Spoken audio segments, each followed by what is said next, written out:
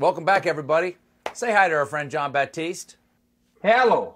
Hello, friend. Hey, I'm going to be talking to Jonathan LaPook, Chief Medical Correspondent for CBS News in just a minute. Do you have a question for him about the pandemic? Oh, wow. So many questions. When is this going to be over? That's the biggest question. I will start with this. What is the exit strategy? All right, done. All right. I gotta go. Can you give us a little taste before we go? Oh, yeah. Sure. I got a little taste something.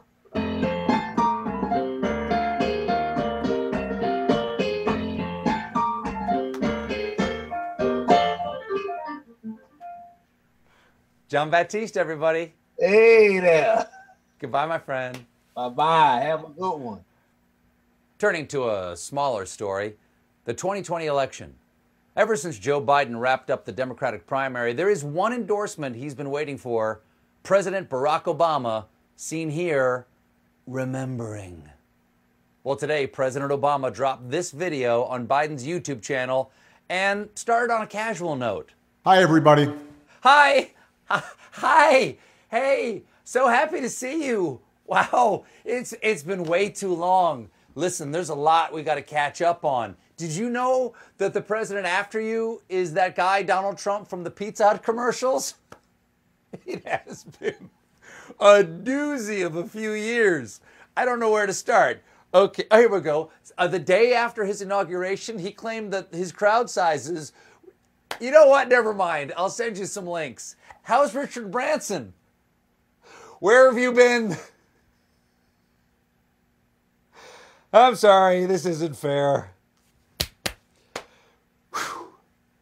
Go ahead. You were endorsing someone? I'm so proud to endorse Joe Biden for President of the United States. Choosing Joe to be my vice president was one of the best decisions I ever made, and he became a close friend. That's yabba dabba true. Told you me and Barack are besties. That proves it. Also, I do have a girlfriend up in Canada. She's super hot. We went to third base behind the 5 and dime, and she's just too busy to come down and campaign with me.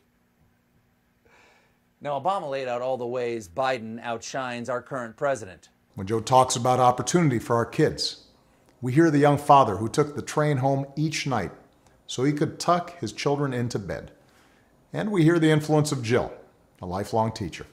Yes, Jill has been very good with one particular student who has some behavioral issues because evidently he's a biter. Obama also expanded on the big appeal of Biden's presidency, other people.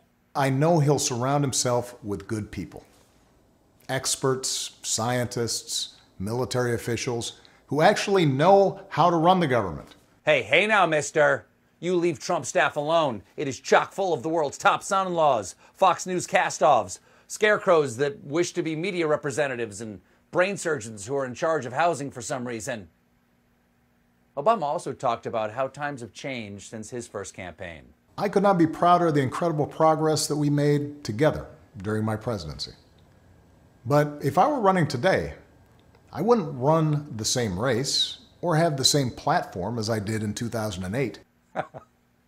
Wouldn't it be funny if you did run for president again? Wouldn't that be hilarious? Or Michelle?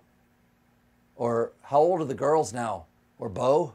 What's Bo doing? Nothing in the rule book says a dog can't be president.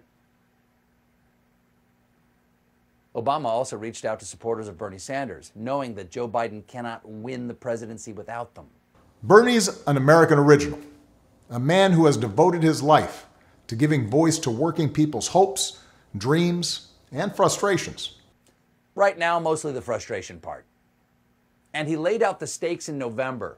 Our country's future hangs on this election, and it won't be easy. The other side has a massive war chest.